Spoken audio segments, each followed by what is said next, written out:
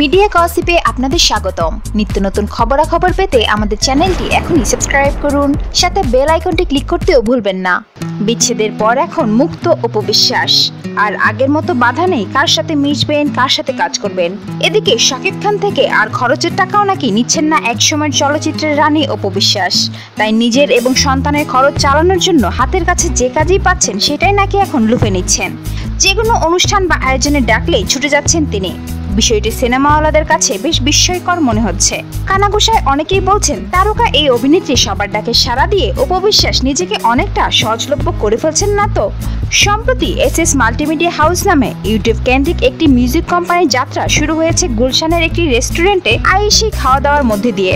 অনুষ্ঠানটি ছিল গান কেন্দ্রিক, কিন্তু সেখানে দেখা যায়নি কোনো গানের তারকাকে। অনুষ্ঠানের কেন্দ্রবিন্দুতে ছিলেন অপু বিশ্বাস।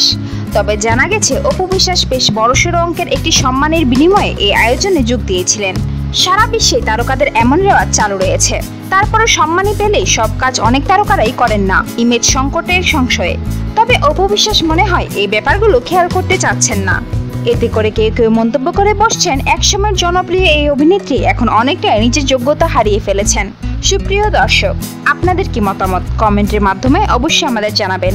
নিত্য নতুন খবরাখবর পেতে চোখ রাখুন আমাদের চ্যানেলে, সাথে সাথে আমাদের চ্যানেলটি সাবস্ক্রাইব করুন এবং বেল বাটনটি ক্লিক করতেও ভুলবেন না। ধন্যবাদ।